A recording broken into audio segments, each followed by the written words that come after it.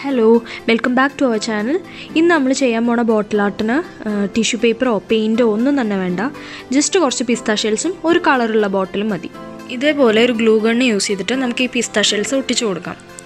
നടുവിൽ ഒരു 1, 2, 3 പിസ്ത shell use ചെയ്തിട്ട് ഒരു ബഡ് പോലെ ഉണ്ടാക്കിയിട്ട് പിന്നെ അതിൻ്റെ ചുറ്റും ഇങ്ങനെ ഒരു റൗണ്ടായിട്ട് പിസ്ത ഷെൽ ഇങ്ങനെ ഈ ഗ്ലൂ ഗൺ യൂസ് ചെയ്തിട്ട് തന്നെ ഒട്ടിച്ചു കൊടുത്താൽ മതി.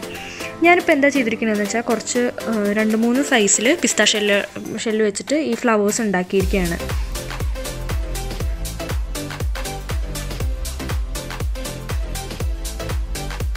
ഇതേപോലെ കുറച്ച് ഫ്ലവേഴ്സ് ഉണ്ടാക്കി കഴിഞ്ഞാൽ ഇനി നമുക്കിത് നമ്മുടെ ബോട്ടിലേക്ക് ഒട്ടിക്കാം. അപ്പോൾ ഇതിനെപ്പോഴും നല്ലത് കളറുള്ളൊരു ബോട്ടിലാണ്. സാധാ ട്രാൻസ്പെറൻ്റ് ആയിട്ടുള്ള ബോട്ടിൽ എടുക്കുമ്പോൾ ഞാൻ പിസ്ത ഷെല്ലിൽ പെയിൻ്റ് ഒന്നും ചെയ്യാത്ത കാരണം അത്ര ഭംഗി ഉണ്ടാവില്ല.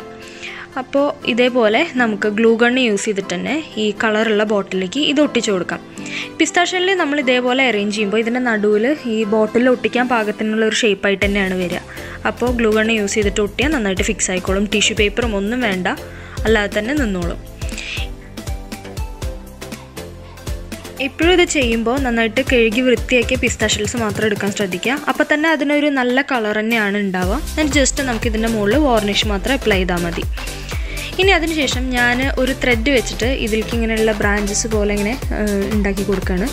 അപ്പോൾ ഞാനത് ഫെവിക്കോൾ വെച്ചിട്ട് നമുക്ക് വേണ്ട ഷേപ്പിൽ വരയ്ക്കാം. എന്നിട്ട് അതിൻ്റെ മുകളിൽ ഈ ത്രെഡ് ഒട്ടിച്ചു കൊടുത്താൽ മതി. അപ്പോൾ ഇത്രയേ ഉള്ളൂ. സിമ്പിളായിട്ട് ഉണ്ടാക്കാൻ പറ്റിയൊരു ബോട്ടിൽ ആർട്ടാണ്. 2 മിനിറ്റ് ഉണ്ടെങ്കിൽ ഇത് ഉണ്ടാക്കാവുന്നതേ ഉള്ളൂ.